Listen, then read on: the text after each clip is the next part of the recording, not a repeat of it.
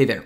If you are a SageMaker user, an AWS SageMaker user, and you're interested in running Dask, this video is for you. What I'm going to show you is how to run Dask clusters with no hassle, no fuss, directly from your AWS SageMaker notebook. And we're going to do this thanks to Coiled. We can do this because of Coiled. So over here on the right, I've got a SageMaker notebook. This is running in US East 1, and I picked a pretty modest, puny instance, a T2. I think 2 cores, 4 gigs of RAM. Way better than my college laptop, but not appropriate for significant data processing. Now, if you love SageMaker and you love the SageMaker API, you're good to go. If you don't, or if you just want to use Dask, you want to scale pandas, NumPy, you want to write some parallel Python code, then you can use Coiled now to create a Dask cluster and push that computation without having to manage the cluster yourself.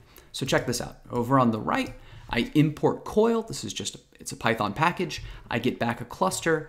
I pass that to Dask distributed, and here we go. Here's my Dask dashboard. You can see just like you normally would when using Dask. And these IPs match up. So this is the representation of my cluster. And now I can run my favorite Hello World example here, the group by on the New York taxi cab data set. And while this executes, we can see the task streams and the task processing on the left. So what have we done? Well, we stood up a SageMaker notebook. If this is your development environment, excellent. If you want to use Dask and it's been too much of a pain to create a cluster externally, no problem.